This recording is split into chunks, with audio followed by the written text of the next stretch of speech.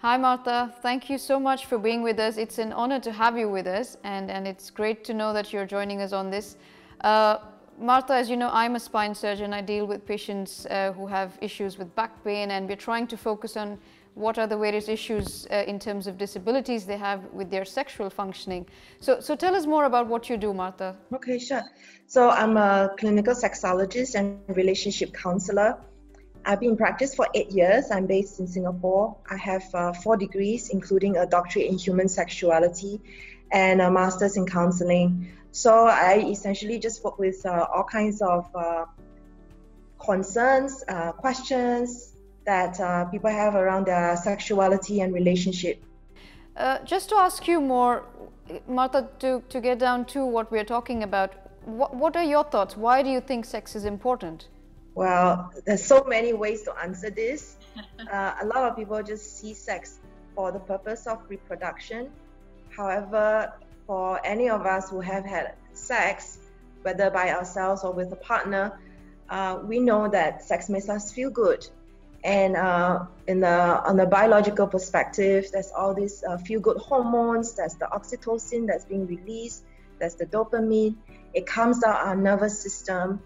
And a lot of people think about sex in the context of in a partnered relationship, but that's not true. Sure, the role that sex plays with a partner has to do with intimacy, pleasure, connection. Then by yourself, there's expression, there's self-realization. And in a nutshell, we have sex because it feels good. And I see our sexuality, not just sex, our identity of ourselves as a sexual person, as our basic human right. For someone who loves sex, it's easy for me to say that. But what about those people who have had it and feel that they don't have it anymore? The grief on top of what they have physically is amplified because they have had it. For people who have a disability from birth, for instance, or mental, maybe they may not be able to process it, but they feel these urges and they want to be able to express themselves. So I'm not sure that I answered that well, but I like the World Health Organization, UN, they see sex as our basic human right. And I think lots of people don't see it from that perspective. Martha, I think you've put it beautifully. I don't think you could have answered that question any better. You've said it very well. And on the same lines as you've briefly mentioned, tell us something more about what revolves around disability, because back pain by itself is a disability anyways, but a little more broader on your viewpoint about disability and sex altogether. What are your thoughts on that? Yes, so when we think of disability, we naturally think of physical disability. And sometimes we forget about mental disability, which I mentioned just now. Then there's also permanent disability and temporary disability. And when we talk about disability, sometimes the link with illness is there, and with cancer, with terminal cancers, so it's also there. So when it comes to the spine or any kind of physical pain, when you feel pain, you don't really want to have sex, but actually with some creativity, it's possible to have sex in many different ways, not in the traditional way that we see sex to be, which is penis and vagina. That's just one way of having sex. And it's unfortunate that there is very little modeling in popular media and not really enough education and conversations around it.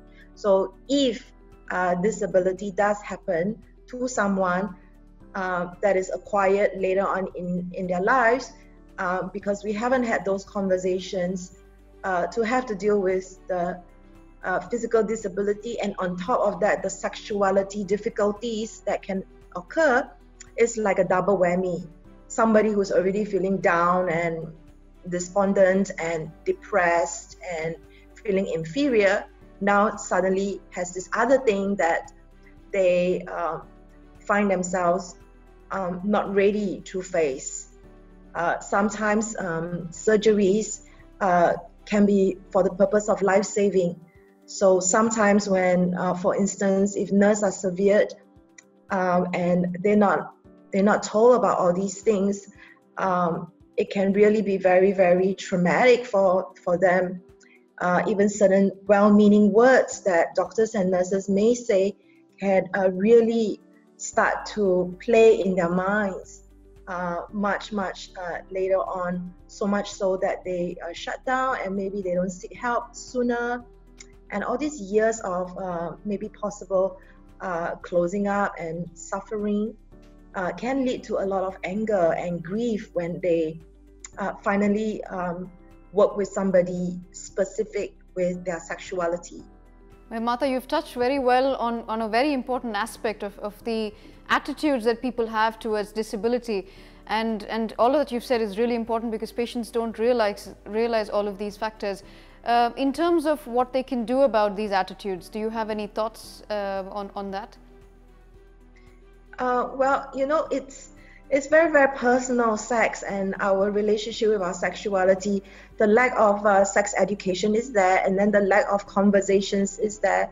And as practitioners, clinicians, trying to help our patients and clients, it's unfortunate that we don't really have the education around it ourselves.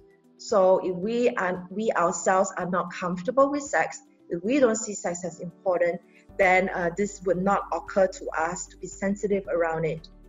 And as somebody who really loves sex, which I mentioned just now, as somebody who really loves sex, it's hard for me to not want to help people when it comes to sex. But for a doctor or nurse or clinician, therapist, even if they not see sex as important, then it would not occur to them to bring it up. And it's kind of our personal stuff being projected onto somebody else. And it's very unfair because obviously our experience with our sexuality is very different from theirs. And as much as I'm very positive about sex, I don't impose my sexual attitudes and beliefs onto other people. My goal is to support them where they're at and to help them get to where they would like to express themselves. And it's really important that doctors and nurses, clinicians, therapists first work on ourselves so that we have a positive sex attitude. Even if we are not expressing our sexuality, at least be positive in our thinking. And whatever that we feel that we don't know, that we are scared, we are afraid, that we go find out so that we can provide the best quality of care and service to our patients and our clients, because they deserve the best, and that's part of them feeling happy and fulfilled in their lives. So it's really important, if we want to be the best that we can be, that sex is something that we look at supporting our clients and patients. And Martha, you've given me so much insight, and on that note, I think that's why it's very important for us surgeons to let our patients know that there are people like you who are doing such good work. Martha, I really thank you so much for being with us. It's been great talking to you, and I really hope patients take a lot of input from what you've said and come and try and gain more knowledge from you. Thank you so much for being with us today, Martha. Thank you. Thank you very much.